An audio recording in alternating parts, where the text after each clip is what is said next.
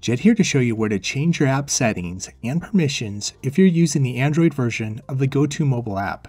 These permissions allow you to customize things like how you receive notifications and determine if the app can use your camera and microphone when you're on a video conference call. Each person configures where their apps are on their phone. On your Android phone, find and tap the Settings icon.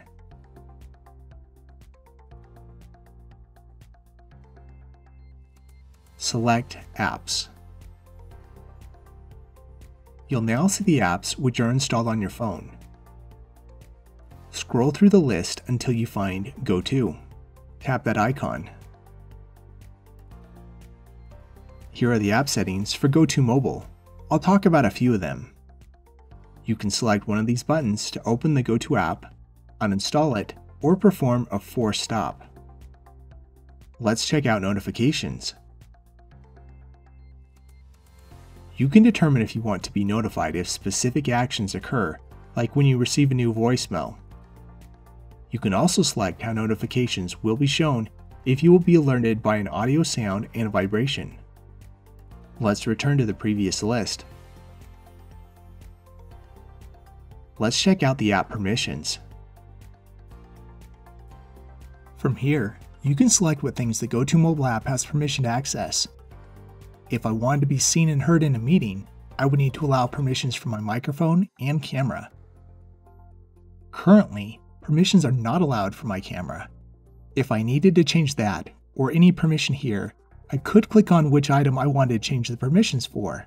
A new screen would then open where I could change the permission level. If you enabled contacts, your phone contacts would appear in your GoTo directory. Currently, I'm only using GoTo with my business and work contacts, so I have it disabled. However, I'm free to change that at any time by enabling this setting. Take note of the phone permission. This permission must be enabled if you want your phone to ring with an incoming call from GoTo when your phone is not in use. Select Screen Time. You can see how much you use this app daily and weekly.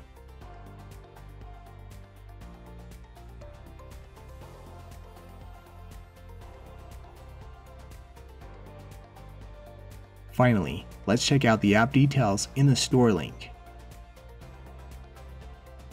I've been taken to the Google Play section providing details about the GoTo Mobile app. You can read here about the latest updates.